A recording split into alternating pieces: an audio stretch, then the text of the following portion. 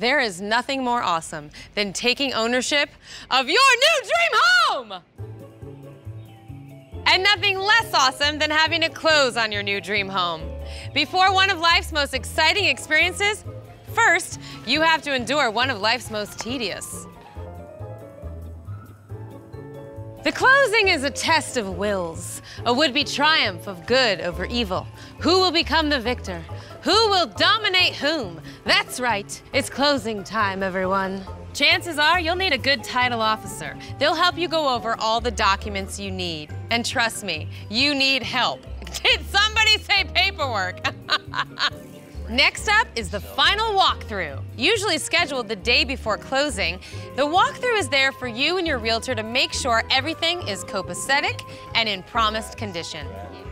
If something isn't, it needs to be resolved before the closing is completed. Also, start loosening up your writing hand, because at closing, you're gonna have to sign your name like 300 times, maybe 400. I'm serious, it's insane.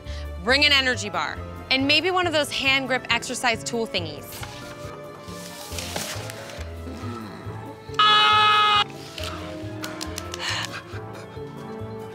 But after you quarterback your way through it, all the papers are signed and your team does its job like the champs they are, you'll get your shiny new set of keys. The heavens will open, the waters will part, the angels will appear, and it will be so glorious. Congratulations, you're homeowners. You did it. You did it. Thank you so much. Oh, I love it.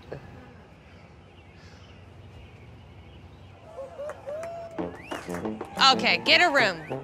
You have 4 to choose from. All right, come on, your neighbors are watching and judging. You're getting a 4 out of 10, at best. They're not bringing you any casseroles.